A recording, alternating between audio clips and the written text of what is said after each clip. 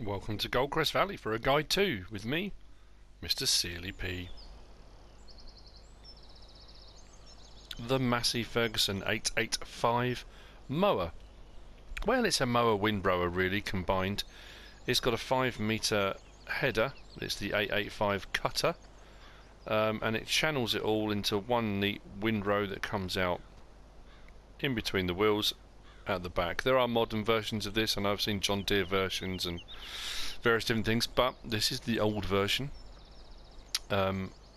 It's exactly the same as if you've watched any of the other Massey Ferguson Guide 2s that I've already done. If we go into the store on manufacturers, go to the Massey Ferguson, the old logo,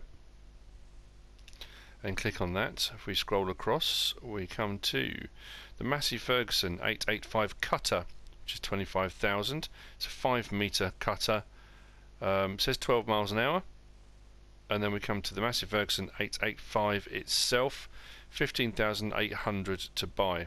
So actually the cutter is more expensive than the actual vehicle itself, which is kind of ironic, but I suppose it's the cutter that does all of the work. Leasing costs aren't too much on them as well. This is a nice little bit of equipment. I do like this.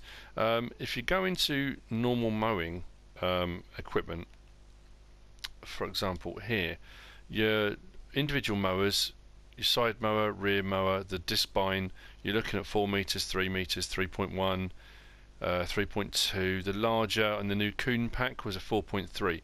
Obviously the butterfly mowers are much bigger, but they require more horsepower and all the rest of it. So to be fair, in its defence, a 5 metre mower, that's a pretty nice bit of kit. Plus it's got a rear attachment bar, tow bar,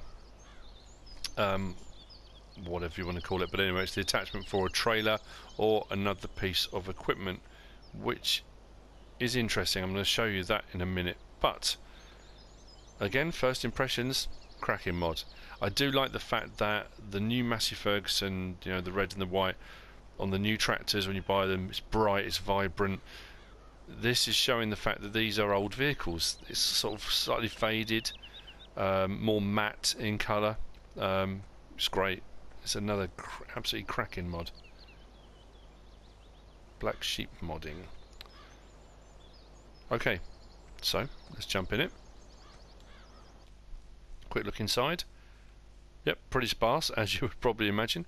A few levers here and there for dropping down the cutter bar and that kind of thing. Pretty good visibility, I have to say.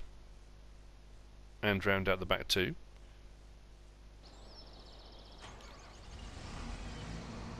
It's quite quiet actually. Beacon lights, they're the only lights on it. Obviously the rear lights, but no other work lights, that's it. And let's drop the header and start it up. So as you'll see, as we move forward, it takes everything in that 5 metre spread and puts it into one very neat windrow at the back. I like that. That's really very, very cool.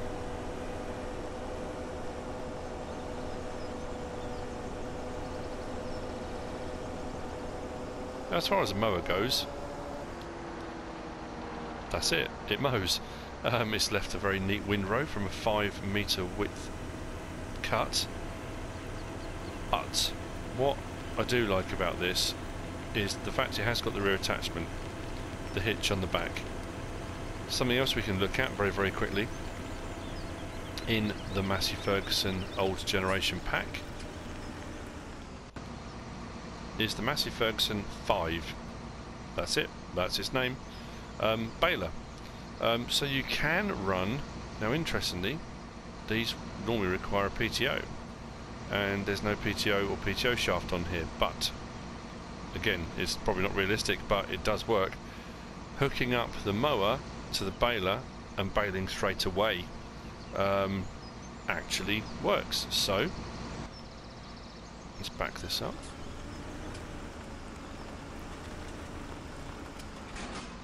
And hook it up.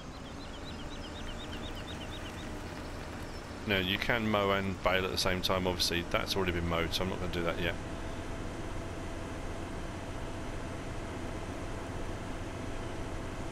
So come around the corner very, very quickly.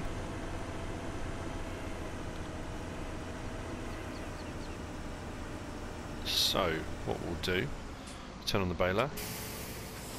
It's already open. I already had to pick up down actually. Pick up down. Mower on and dropped. Now the only thing I found with this tiny glitch is when you want, if you want to stop mowing, once this is running with the mower, the baler and the mower together, I couldn't get it to switch back. If you look at the bottom right hand corner, it will go from rear baler to tractor, or the tractor unit, but not to the front header. So I couldn't, as I'm trying to do now, I'm trying to lift and turn off that front cutter bar and it won't let me. So what I had to do was actually turn off the rear baler, disconnect it, and then I could lift the bar. It's just, I don't know, one of those weird little quirks. But if we mow, the baler will pick it up straight away, so we can mow and bale grass very, very nicely. If we were intending to come along then with a bale wrapper to make silage bales, that will work perfectly. So it does work, and I like that. That's a nice little touch. Obviously there's no PTO attachment, it just hooks up and it is working. Whether it's supposed to or not, I don't know, but it does. Okay, so like I say, I can't lift that front cutter bar now or turn it off. So what I'll do is go to the back, lift that up, and I can now disconnect that rear baler. Once I've disconnected the rear baler, he says, if I get far enough away from it,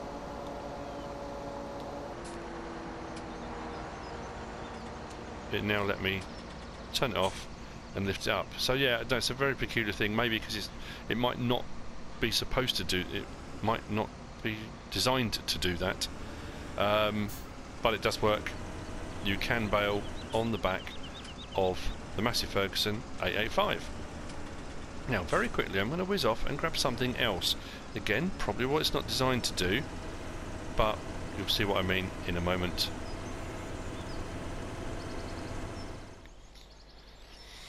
Now, in one of those weird I wonder if moments, I've combined old technology with new technology.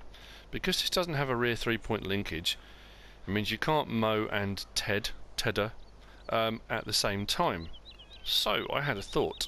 In the big bud pack, in the ploughs, you've got the Gregoire Besson, the trailed lifter, which basically converts a standard hitch to a 3-point linkage. So I grabbed that, and then I grabbed the smaller of the tedders, the Vicon Fanex 604.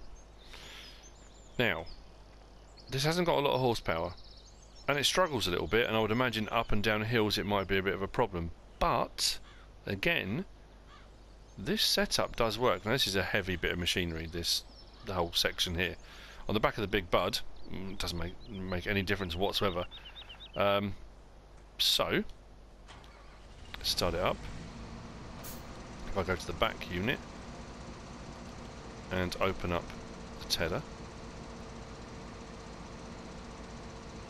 turn it on, we should be good to go. If I switch to the front, turn it on and drop it down. Now this will only go about 4 to 5 miles an hour now because it's got quite a weight on the back. However, it will still cut, it will still leave a neat windrow, and with the tedder on the back it will ted it, and it leaves it in a relatively neat windrow. It spreads it a little bit from the original. If you look underneath, the original grass windrow is actually quite narrow. The hay one, because it's gone through the tedder, is a little bit wider, but again, it does work. So you can use this to make your hay bales too. Relatively cheaply, I have to say. Was it 18,000 and 25,000? You can't buy a tractor for that, let alone buying the mowers and stuff. So it does work. We have a whole combination thing. There you go, sped up a little bit. So raise that up and turn the engine off. That, ladies and gentlemen, is the Massey Ferguson 885 with the 885 cutter bar, 5 meter width. Another absolutely cracking mod, part of the Massey Ferguson older generation mod pack from Blacksheep Modding, and it works brilliantly. I like this piece of equipment. I want to use it. I'm trying to work out what map to do it on, because I haven't chosen a second map for a Let's Play yet. Obviously I'm not going to use it on Westbridge Hills, that's big bud territory, big machinery, big equipment, but I do like this and I do want to use it.